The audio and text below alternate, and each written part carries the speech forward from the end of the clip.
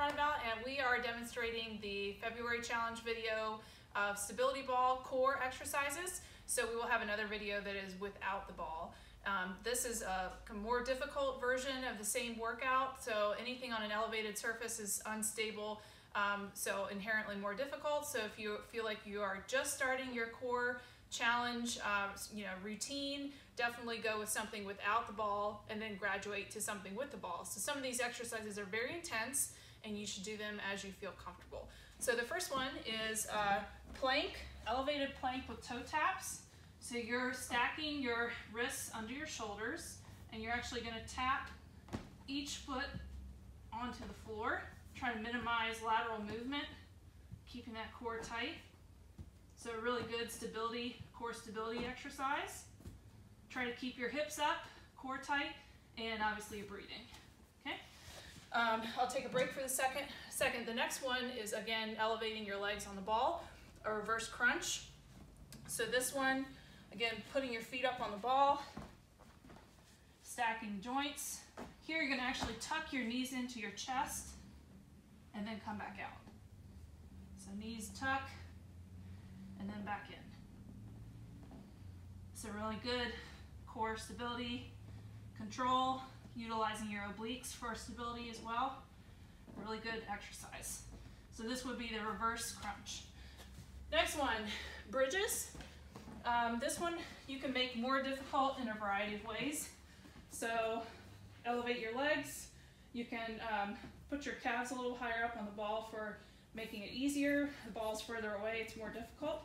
And you're just going to press your hips up into the ceiling and then slowly lower, or you can keep your hips raised. Making it more difficult, you can bring your hands up here.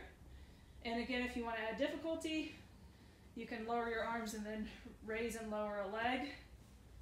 All kinds of things you can do. So the hip bridging is really good stability exercise for your core. So that's your bridge. Next one, we've got abdominal raise. So this one kind of more targets your lower abdominal region. So you're going to hug the ball with your legs. You can kind of go into a wide V if you need to. Tuck your chin into your chest, hands are behind your head, and you're just going to bring that ball up and then back down.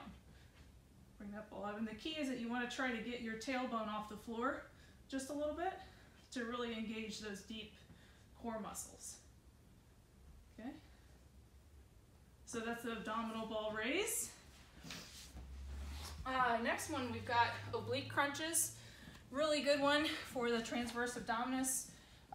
Good for those, any type of rotational exercise or keeping everything in alignment. So this one, if you find that you're having some difficulty keeping your legs elevated, it's perfectly fine to keep your feet on the floor. So I'll demonstrate both. Balls in front of you, neutral spine, tuck your chin into your chest, and you're just going to rotate from side to side. Rotate side to side. So the tendency is for sometimes you'll see people do this with their arms. The difference is you want to follow the ball with your chest. So as you move the ball, your chest follows and you get to full rotation. So the next level of difficulty would be rotating here. So elevate your legs and then same thing. Follow the ball with your chest. Okay? And then the last one, regular crunches. So here you're actually on the ball. Lower yourself down to where your lower back is supported. Here, really important you tuck your chin into your chest to maintain that neutral spine, so you don't want to let your head go. You need to keep it here. Hands are at your ears, not really pulling on your head, just supporting, lightly touching here. And then you're just going to crunch up and then slowly come back down. Crunch up and slowly come back down. And you can do a variety of things here.